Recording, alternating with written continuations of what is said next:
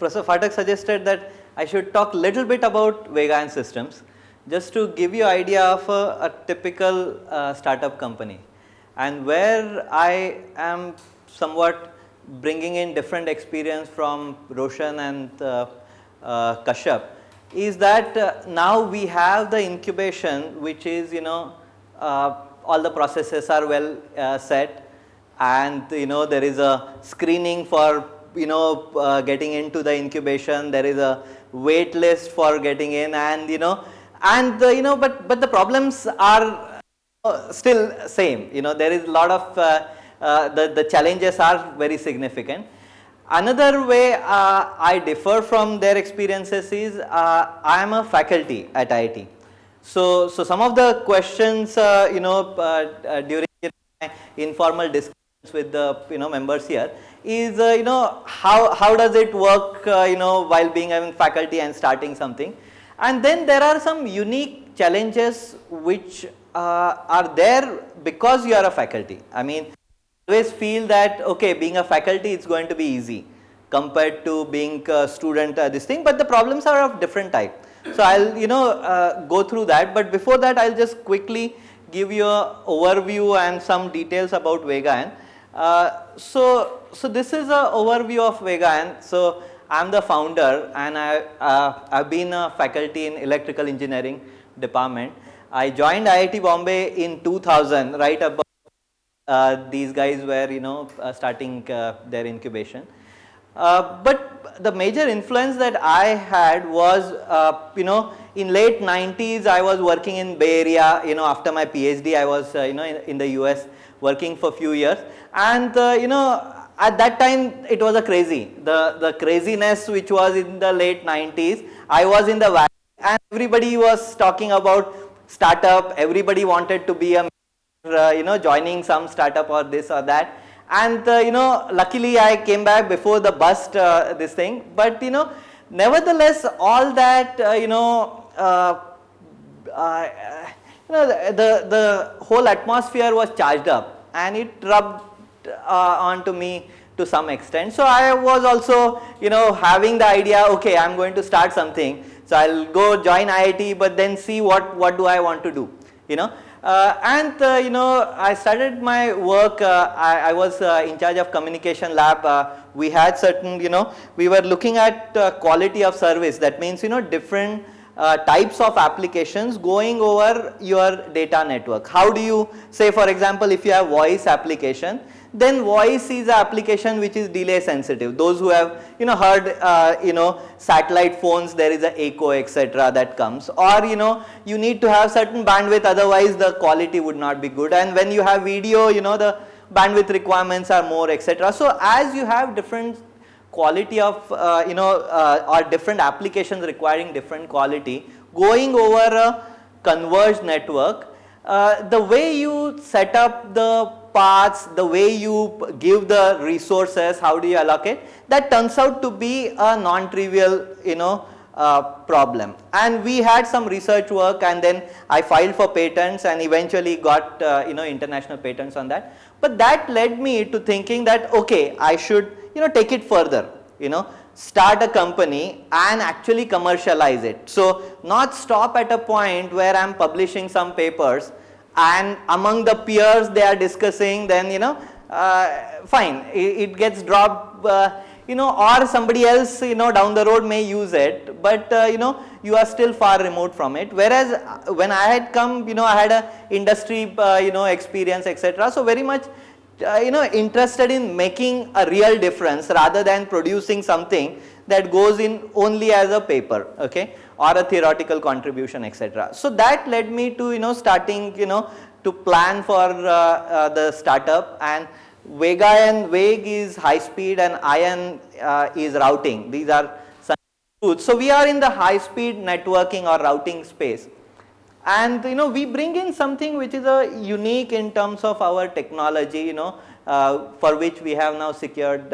IP rights.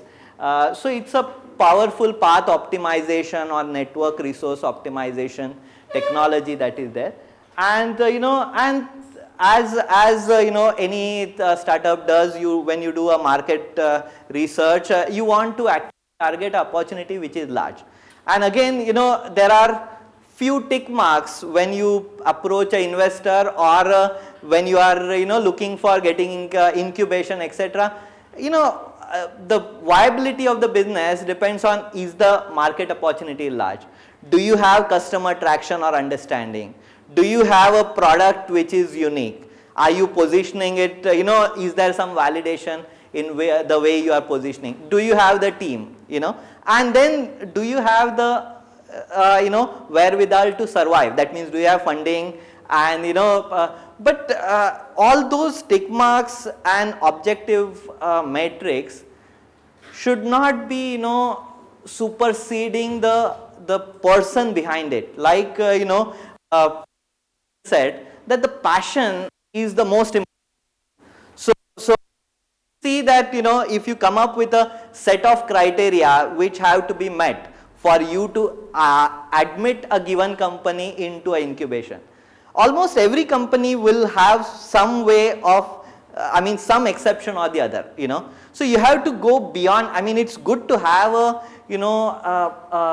a rules or, some policies to, admit companies. But nevertheless, you have to finally realize that there are going to be exceptions, and exceptions is a norm rather than you getting companies which follow the norms that you think are the ideal. Okay, so that is one thing. And when you look at us, whatever successes or struggles that we have had, but we were exceptions on multiple points. So it can't be said that there is a one size fits all type of criteria that you can apply to this thing. So just to a little bit tell about our product, it's a software product. Software product again has a big advantage that you don't need capital expenses, etc. But then it has a disadvantage. Whatever money comes in, you don't have capital expenses. It's mostly goes in salary which are very high because of the IT revolution. So there are pluses and minuses. It means if you have a manufacturing setup, you can take loan against it. But when you have a software or IT type companies, pretty much either you get revenues from the paying customers, or you are you have to be looking for funding till you are self sufficient. Okay, so those things have to be looked at, whereas when you go with companies which are in the traditional fields, maybe you can capitalize some of the equipment, etc., and get loans against that. So now looking at our team, again, one of the criteria of our incubator was, okay, how strong is the team? And somehow being IIT is faculty is kind of does the person know market? Does he have industry? Is he industry savvy? All those questions come up, ignoring that, because IIT faculty, the tag is larger than the person. So you are not looking at the person behind the tag, that the person has industry experience, person has industry contacts, this, that. Another problem is when 3 or 4 students start, you think the team is 3 or 4. When IIT faculty starts with 2 or 3 students, the team is of 1. You don't count, and that is something that you have to keep in mind, because somebody with 15-20 years experience, then however way you present the team members, unless you get other guys with 15-20 years experience joining you, it always looks very one-sided.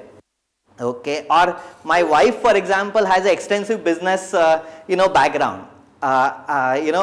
Won't go into the detail, but again, that's a husband wife, don't count that. So what happens is, there are flags that come about which are, you have to look beyond, in the sense that, yes, those flags are there.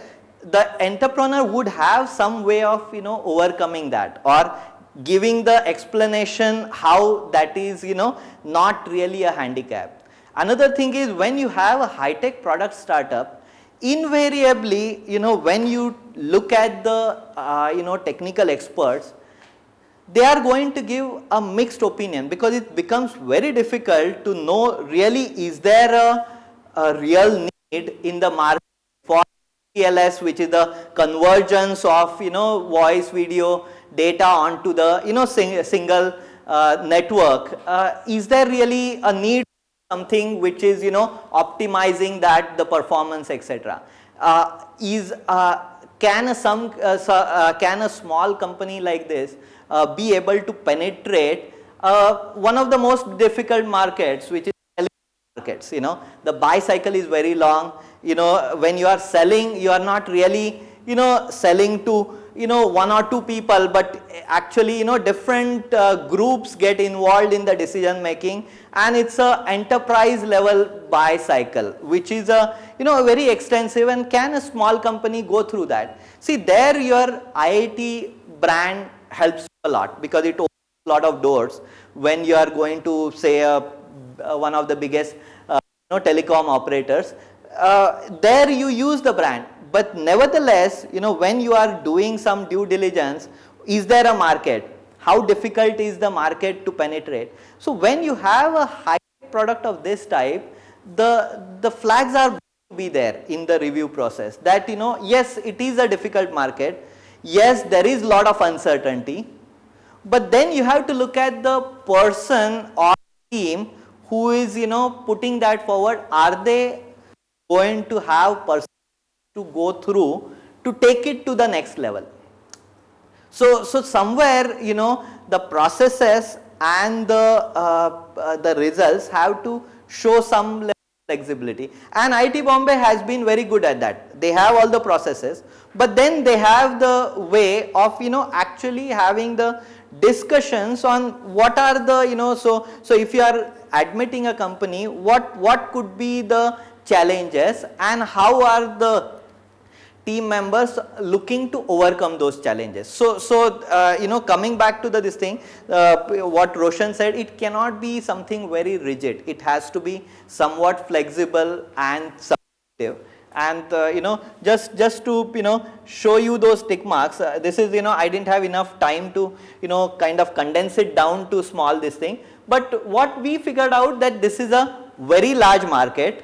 The convergence technology that we are building is widely adopted, so our solution could fit in to essentially a global market. And when the market is large, if you are even if you can make 2% or 3% of market share, still it has a potential to be a big company. So one of the reasons, one of the important factors that a funding agency will be looking for, is the market large enough, okay, for you to enter, and is market already crowded with existing players. So essentially, when the business plan is coming, you want to actually evaluate if it's an emerging market and the market is large enough, so that the company can even if it makes some mistakes, it has time to grow and potentially lead the market. So that is without going into the details, I would like to say that the market is estimated to be something the MPLS, or what this convergence technology, the services going over that, is worth $200 billion. Enterprise services that are going. So it's a very large market, whether it's voice, whether it's enterprise that are there, all those constitute a very large market, and that is what Vegayan is addressing. And to tell you about our product, it's a in simple terms, Simplus is our product. It simplifies the LS. This is the convergence technology that is there, that is used universally in the core networks, okay, to have voice, video, data over a single converged network, okay. So whether it's your wireless services, whether it's your internet that is going there, or whether it's your corporate telephony, it all goes in a single network supported by MPLS technology. And what we bring in is, how do you simplify the operation, management, or bring in efficiency and enhancement in the performance for such a network. And what our product does is, it does first understand the network, you are looking to address. So this is in a nutshell what our company does. This is the product that we have, and now where we are at, we have developed the product and we are currently testing it in a large telecom carrier and going through the the trials and the procurement negotiations, etc. So from the startup perspective, having the product ready and there is a customer which is going through trials and then customer signing on the dotted line is the critical phase. That's where the company has reached its first milestone. Many times even I made that mistake that you think the milestone is getting some funding, etc. That is not the milestone. The first milestone is when the your product sells commercially. Again, a product company is different from a services company. Services company, the lead time before you start generating revenues is rather small. You have to demonstrate that you have a knowledge or domain expertise in a given area, and then start looking for bidding for certain contracts, etc., and provide those services to your customers. So your revenue start kicking in very fast if it's a services model. Another thing is then you are building things which are tailor-made for that given customer. Whereas a products company, the idea is you are going out on a limb. You have a idea as what is required in a commercial world. Okay, you are going ahead and building it until you build it to a level where you can start demoing at least the rudimentary capabilities of that. You can have a meaningful customer interaction. Although you would like to have customer interaction from day one, it is very difficult to keep interest of the customer if you don't have anything beyond PowerPoints. You can go through 1 or 2 meetings, the customer, potential customer would say, yeah, that sounds interesting, this, that.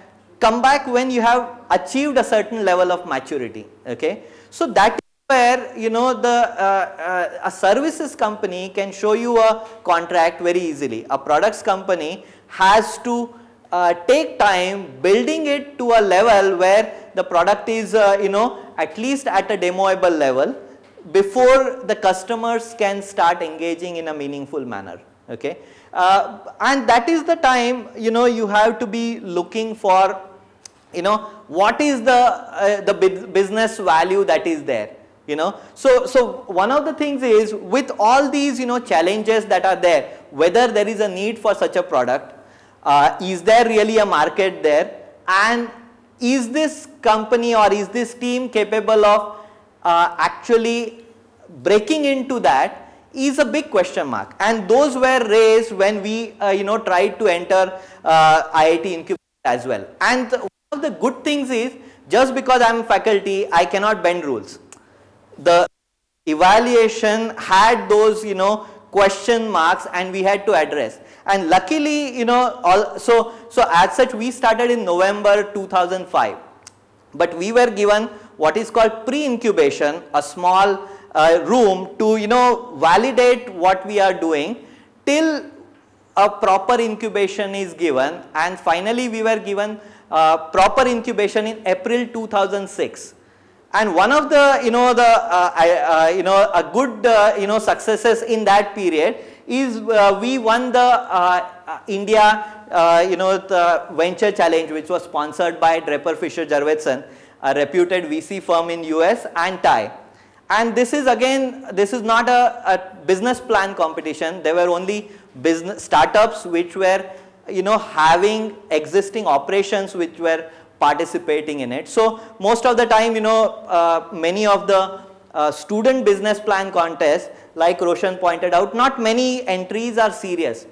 They are more ideas thrown at and certain due diligence, whereas this was unique in the sense that they were all existing businesses less than 5-year-old, and there we out of 125 startups with 3 rounds of screening and final about 10 finalists, we finally won the entire event. And that actually got us into the incubator, because this was a true validation of our business value proposition, which was validated by the industry experts, reputed VCs from US who understood the the field, as well as the existing entrepreneurs in India.